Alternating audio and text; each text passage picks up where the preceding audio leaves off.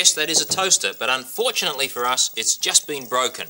It's a pity because you're having breakfast with Rob and with me, and we're each going to have a slice of toast. There are other ways to make toast, of course. You can make it in a frying pan. Here's the problem, though.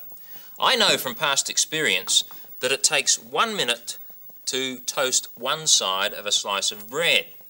And we're in a hurry to catch a train. How are we going to do it in minimum time? You might say, well, toast 2 slices together, and we can just do that. They'll just fit in there.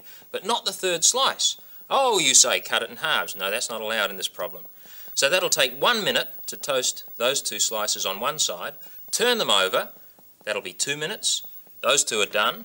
Then for Rob's slice, 3 minutes, 4 minutes. Or alternatively, if we take your slice first and toast it by itself, 1 minute, 2 minutes, then mine and Rob's, 3 minutes, 4 minutes. Looks as if it's going to take us 4 minutes. I tell you it can be done in less time than 4 minutes. Can you figure out how?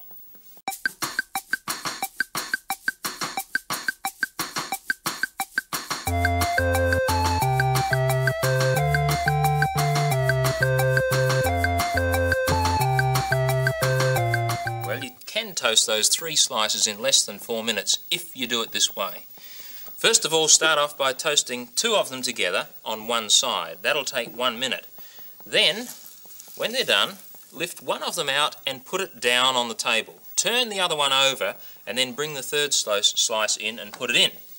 Now, in another minute, you'll now pick them up and find out that this one is finished, this one's half done, and this one's half done. 2 minutes have elapsed.